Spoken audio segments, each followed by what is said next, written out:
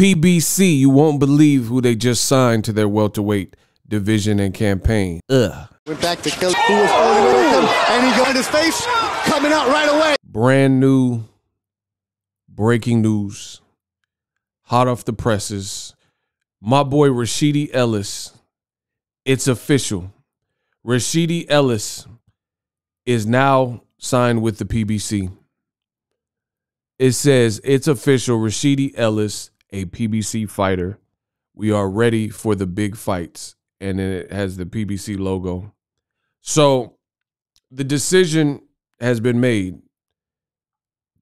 And he put grape drink. I don't know what that is. The grapes and the drink. I mean, if you guys know what that is, you let me know. But this is huge. Bro, PBC is doing it big. The welterweight division, in my opinion, is already owned by Premier Boxing Champions. They got the top-rated people. You know, there's a couple miscellaneous people like Conor Ben, but he's not really fighting anybody of note, right? He fighting Chris Van Herdeen, who Boots Ennis already beat. Boots is fighting an eliminator. You got Virgil Ortiz. He was ill, pulled out of his last fight. You know, these are the things. So at the end of the day, this is a big pickup for Premier Boxing Champions. It's definitely a big pickup. This excites me. Now, I've been watching Rashidi Ellis for a while, and a lot of people talk about Blair the Flair Cobbs being stopped by Alexis Rocha. This man, Rashidi Ellis, beat an undefeated Alexis Rocha, right? So a lot of people didn't give him credit. Now, I don't know all the details, but I know he was signed with Golden Boy Promotions. And they, even after beating Rashidi Ellis, after Rashidi Ellis beat Alexis Rocha, they did nothing with him. Like, I have no idea why. Like, you would think that if you have a breakout performance, that the world is your oyster and, you know, things would start cracking off for you. But that's literally not what happened. It's not what happened with Rashidi Ellis. It's like he was almost tortured and treated worse for beating Alexis Rocha because no opportunities came about. Then came the lawsuit. So it says Golden Boy benching of Rashidi Ellis has been costly. Hashtag free Speedy Ellis. When will he return to the ring? So he's been fighting and battling, trying to get out of his contract or whatever the situation is. This dude can fight. And he spars with Canelo Alvarez from time to time, him and his brother. So I like it. I think this is dope. You know, PBC just continues to pave the path towards success.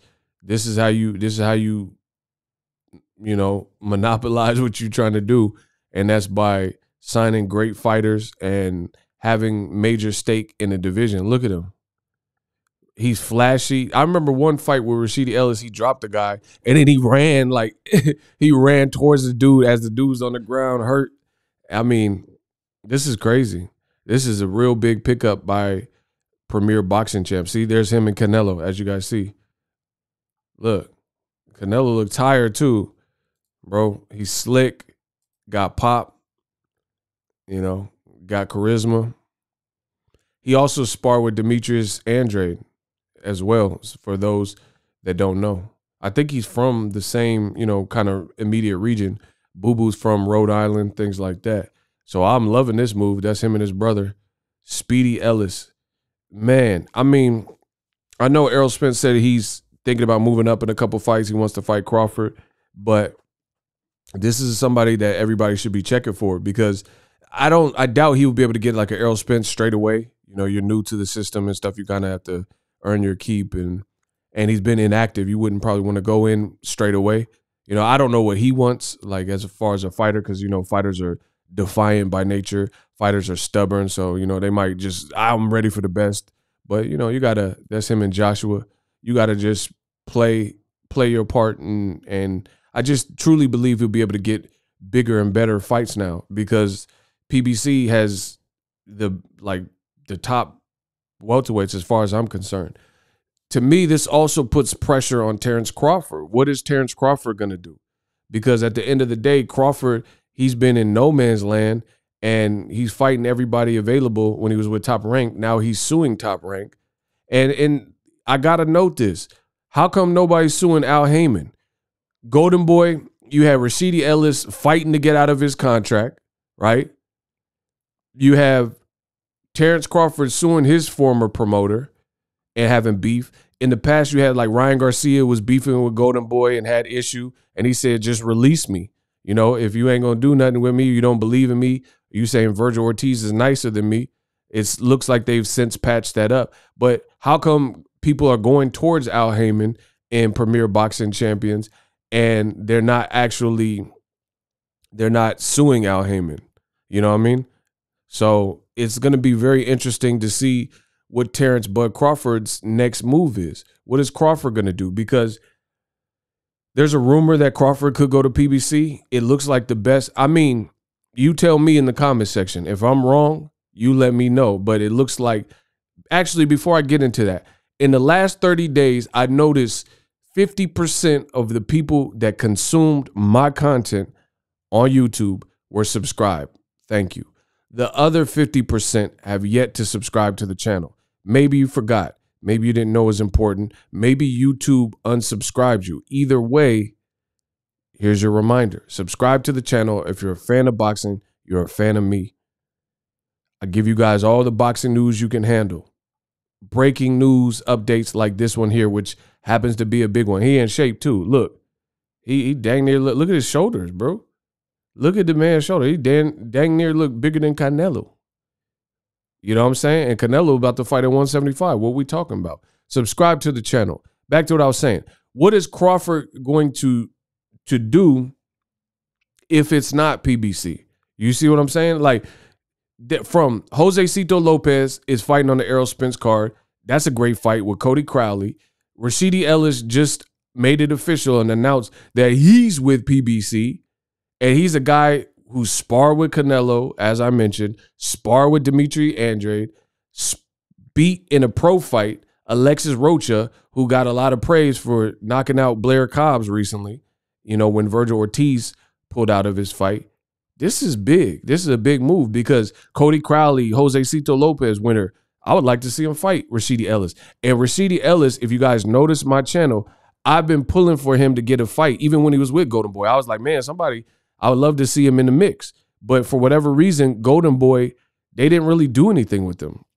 You know, and it's crazy because Oscar De La Hoya is constantly talking about, you know, I built this fighter and, you know, I built this fighter and whatever the case is. But who did he really build? Because Golden Boy had first dibs on a lot of guys like Rashidi Ellis, especially if I'm being frank, black fighters or dark-skinned fighters, Rashidi Ellis, and you did nothing with him, even when he beat Alexis Rocha and looked sensational. Golden Boy didn't do anything, and now he's out of his contract. Now he's with PBC, and they're going to show you how to move a black fighter, period, right? Because PBC, they don't care if you can fight, you can fight. You know what I'm saying? It don't matter if you black, Mexican, white, Chinese, whatever. So I think he'll get a fair shake over there. Other guys with Golden Boy, Luis King Kong Ortiz. A lot of people don't even know that. He didn't make it on pay-per-view when he was with Eddie Hearn. He was with him for a couple fights.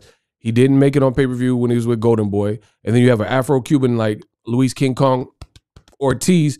And then as soon as he gets with PBC, his fights get better. And then it culminates in 2 Deontay Wilder fights. And he made millions of dollars in that. So I'm very happy for Rashidi Ellis because I think he's one of boxing's best kept secrets. You know, it's crazy how this works, but there's a lot of guys like Rashidi Ellis, they could fight and they just need the audience and the promoter to get behind them, the network to get behind them, Wampty. And I think, and I've told you this, he's one of those people, you know? See, look, he fought on this was 78 weeks ago.